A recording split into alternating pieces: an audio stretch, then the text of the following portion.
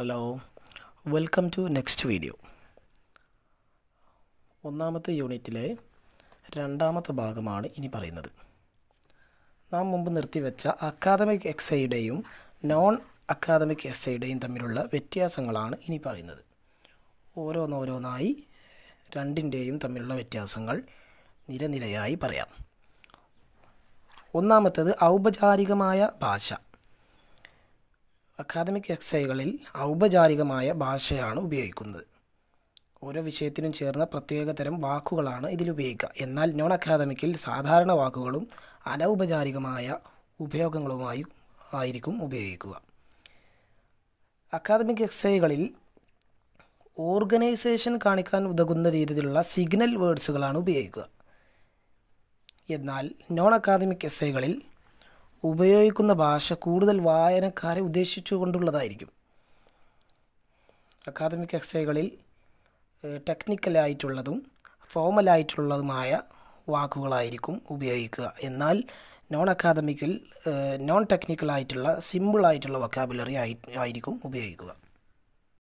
Academic എസ്സേയിൽ ആദ്യത്തെ paragraph ഒരു formal introductory paragraph ആയിരിക്കും. എന്നാൽ നോൺ അക്കാദമിക്കിൽ ഒരു ഷോർട്ട് ഇൻട്രൊഡക്ഷൻ മാത്രമേ ഉണ്ടായിരിക്കുകയുള്ളൂ. അക്കാദമിക് എസ്സേകളിൽ ബോഡി പാരഗ്രാഫുകൾ വളരെ ലെങ്തി ആയിരിക്കും. എന്നാൽ നോൺ അക്കാദമിക്കുകളിൽ ബോഡി പാരഗ്രാഫുകളൊക്കെ വളരെ ഷോർട്ടായിരിക്കും. അക്കാദമിക്കിൽ കൊട്ടേഷനുകളും മറ്റു റെഫറൻസുകളൊക്കെ വളരെ ക്രെഡിബിൾ ആയിട്ടുള്ള സോഴ്സുകളിൽ നിന്നുള്ളതായിരിക്കും, വിശ്വാസയോഗ്യമായ ഉറവിടങ്ങളിൽ നിന്നുള്ളതായിരിക്കും. എന്നാൽ നോൺ അക്കാദമിക്കിൽ ആശയങ്ങൾ വളരെ വിപുലീകരിച്ച് പറഞ്ഞ് അതിൻ്റെ സപ്പോർട്ടീവായിട്ടുള്ള സോഴ്സുകളിൽ നിന്നൊന്നും ആയിരിക്കില്ല. അക്കാദമിക് എസ്സേകളിൽ റെഫറൻസിങ് ഉണ്ടായിരിക്കും, എന്നാൽ ഇതിൽ റെഫറൻസുകളൊന്നും ഉണ്ടായിരിക്കുന്നതല്ല.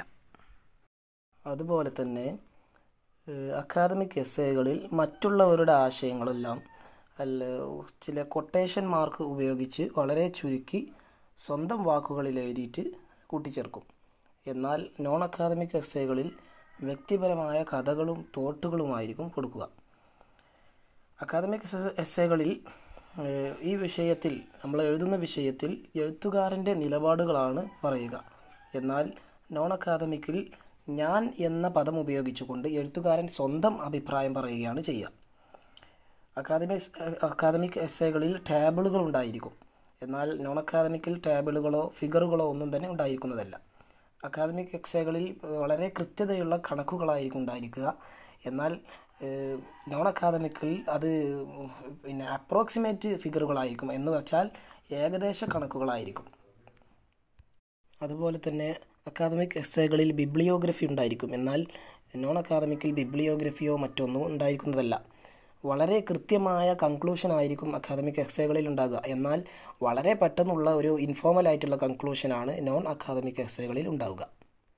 ഇനി അക്കാദമിക് റൈറ്റിങ്ങിലെ വളരെ മർമ്മപ്രധാനമായ ചില കാര്യങ്ങളാണ് നാം പറയുന്നത്. നാം നേരത്തെ പറഞ്ഞതുപോലെ മറ്റു സ്കോളേഴ്സിന് വേണ്ടി എഴുതുന്നതാണ് അക്കാദമിക് റൈറ്റിംഗ്. അതുകൊണ്ട് തന്നെ എഴുതുന്ന കാര്യങ്ങളെല്ലാം വളരെ ഓതൻറ്റിക്കും ആധികാരികവും അതിനുവേണ്ട തെളിവുകളുമെല്ലാം കൊടുക്കണം. സാധാരണ നിലയിൽ ഒരു അക്കാദമിക് റൈറ്റിംഗ് ഒരു വിദ്യാഭ്യാസ സ്ഥാപനത്തിലോ അല്ലെങ്കിൽ ഒരു ജേർണലിലൊക്കെയാണ് കൊടുക്കുക. ഡിഗ്രിക്ക് പഠിക്കുന്ന വിദ്യാർത്ഥികൾ പലപ്പോഴും എസ്സേകൾ, ബുക്ക് റിവ്യൂകൾ, പ്രോജക്റ്റ് റിപ്പോർട്ടുകളൊക്കെ എഴുതേണ്ടി വരും. ഇതുവഴി അവർക്ക് പിന്നീട് സെമിനാർ പേപ്പറുകൾ, അതുപോലെ ജേർണൽ ആർട്ടിക്കിളുകൾ, ഡിസർട്ടേഷനുകൾ, തിസീസുകളൊക്കെ എഴുതാൻ അവരെ അത് എക്വിപ്പ് ചെയ്യും, അവരെ പ്രാപ്തരാക്കി തീർക്കും. അക്കാദമിക് റൈറ്റിംഗ് വളരെ കൃത്യമായി എഴുതി തയ്യാറാക്കിയതിന് ശേഷം ഒരു പ്രത്യേകമായ ഒരു പ്രോസസ്സിലൂടെ കടന്നു പോവുകയാണ്. ആ പ്രോസസ്സിൻ്റെ പേരാണ് ബ്ലൈൻഡ് പിയർ റിവ്യൂവിങ്. എന്ന് വെച്ചാൽ ഈ പബ്ലിഷ് ചെയ്യാനുള്ള എസ്സേ അത് എഴുതിയ ആളുടെ പേര് വെക്കാതെ റിവ്യൂ ചെയ്യാൻ വേണ്ടി മറ്റുള്ള ആളുകൾക്ക് കൊടുക്കുന്നു. അവർ ഈ നിരൂപണം ചെയ്യുന്ന ആളുകൾ അത് വായിച്ചിട്ട് അത് പബ്ലിഷ് ചെയ്യാൻ എലിജിബിൾ ആണോ, യോഗ്യമാണോ എന്ന് വിലയിരുത്തും. നിരൂപകർ ആരാണ് എന്നുള്ള വിവരമൊന്നും ഈ എഴുത്തുകാരന്മാർക്ക് ലഭിക്കുകയില്ല. ഈ റിവ്യൂ ചെയ്യുന്ന ആളുകൾ വളരെ മർമ്മപ്രധാനമായി നോക്കുന്നത് ഈ ലേഖനം വല്ലയിടത്തു നിന്നും കോപ്പി അടിച്ചതാണോ എന്നാണ്. ഇങ്ങനെയുള്ള കോപ്പി അടിക്ക് ഒരു പ്രത്യേകമായ ടേം ഇംഗ്ലീഷിലുണ്ട്. ആ ടേമാണ് പ്ലാജിയറിസം. പ്ലാജിയറിസം എന്ന് പറഞ്ഞാൽ മോഷ്ടിക്കുന്നത് പോലെ തന്നെയാണ്. വളരെ അസന്മാർഗികവും വളരെ കുറ്റകരമായ ഒരു സംഗതിയാണ് കോപ്പിയടി. അങ്ങനെ നമ്മൾ ഏതെങ്കിലും മറ്റുള്ളവരുടെ ആശയം കടമെടുക്കുകയാണെങ്കിൽ ആ ഭാഗം വളരെ കൃത്യമായി കൊട്ടേഷൻ മാർക്കുകൾ ഉപയോഗിച്ച് അത് വേർതിരിച്ചു കൊണ്ട് ഇതിൻ്റെ സോഴ്സ് എവിടെ എന്നതൊക്കെ കാണിക്കേണ്ടതുണ്ട്. ഇതുകൊണ്ടെല്ലാം അർത്ഥമാക്കുന്നത് അക്കാദമിക് എഴുത്തുകാർ വളരെയധികം സത്യസന്ധരായിരിക്കണം എന്നാണ്. പല യൂണിവേഴ്സിറ്റികളിലും, പ്രത്യേകിച്ച് അമേരിക്കയിലുള്ള യൂണിവേഴ്സിറ്റികളിലൊക്കെ ഈ അക്കാദമിക് റൈറ്റിംഗ് എഴുതുന്ന സ്റ്റുഡൻസ് ഒരു കരാറിൽ ഒപ്പിടേണ്ടതുണ്ട്. ആ ഉടമ്പടിയെ ഓണർ കോഡ് എന്നാണ് പറയുക.